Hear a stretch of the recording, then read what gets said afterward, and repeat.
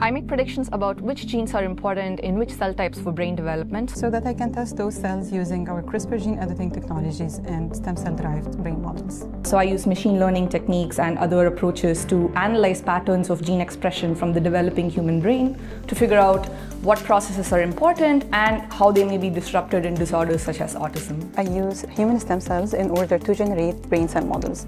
I then use these models to screen different genetic mutations which are linked to neurodevelopmental disorders like autism and see how those mutations impact the development of the human brain.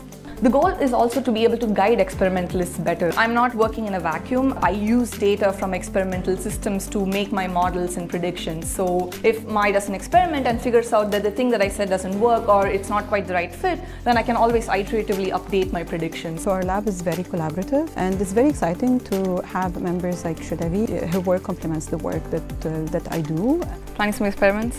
Yes. How about you? What are you working on? Some of it is like using co-expression analysis to predict the impact of different ASD risk genes in the brain. Yeah. If there are any genes that come up in your screen too, I think we can compare notes. Yeah, definitely. Instead of targeting hundreds of genes in order to find one gene which is involved in a certain disease, Shudavi can help us reduce our list to few targets. I think the plan would be to test them in our stem cell models, right? To understand how they affect the development of the cells.